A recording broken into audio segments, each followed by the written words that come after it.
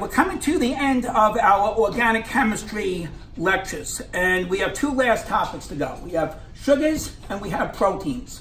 What I'm doing right now is finishing up a lecture on proteins, so I want to go over a little with you and take a look. When we classify proteins, we usually classify them as fibrous, globular, and sometimes membrane proteins. But I'll save membrane proteins to when we get to the bio section. So we're going to just talk about fibrous proteins and globular.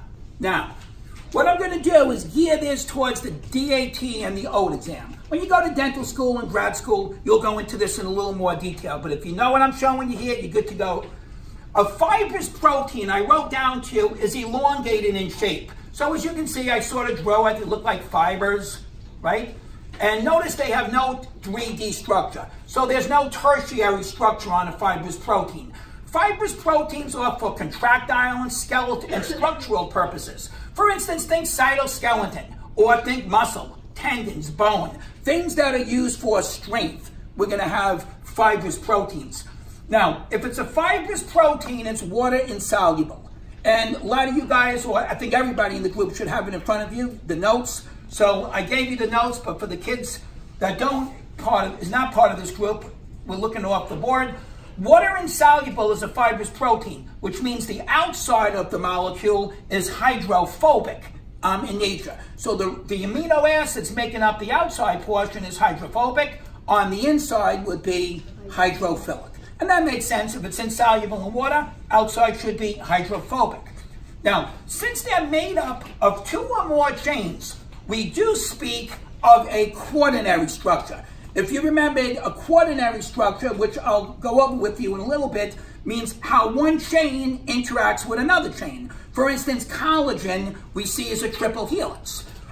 So therefore, the way one chain interacts with another chain is what we call the quaternary structure. So even though there's no tertiary structure to speak of, we do indeed have a quaternary. Fibrous proteins, because they are insoluble in water, are less sensitive to salt concentration, pH change, and even temperature. Good examples of fibrous proteins, which is a sure bet on the DAT exam, would be actin, myosin, elastin, collagen, keratin. If you remember, keratin, we just got done saying, helps make the skin waterproof.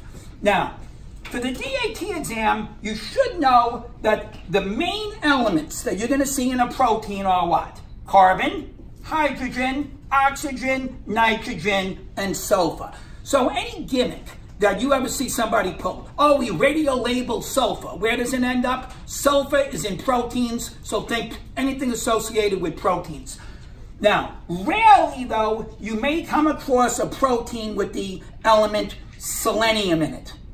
Okay, so that's rare, and also extremely rare would be phosphorus. I don't think you'll see that on the DAT, but I do want to just bring that up because there is a protein called dentin phosphoprotein.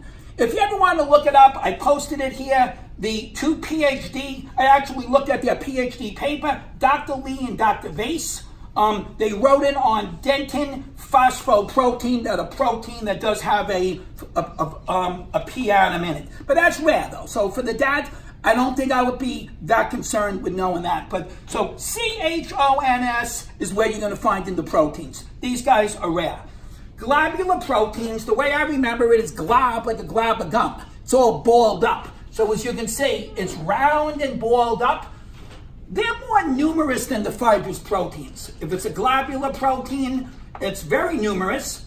Water soluble. So when I think of water soluble, that means that the outside of the molecule would be consisting of hydrophilic amino acids. The inside would be hydrophobic.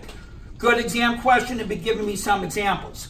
Hemoglobin, myoglobin, most enzymes. If you remembered on yesterday's study group, it says which is not considered a fibrous protein. The answer was, anybody remember the answer?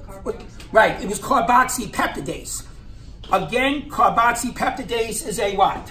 Enzyme. If it's an enzyme, it's globular. And also antibodies, which are also called immunoglobulins, or globular proteins.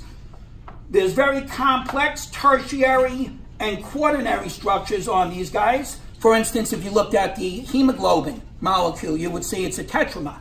2 alpha chains, 2 beta chains. This is nicely shown in my study notes.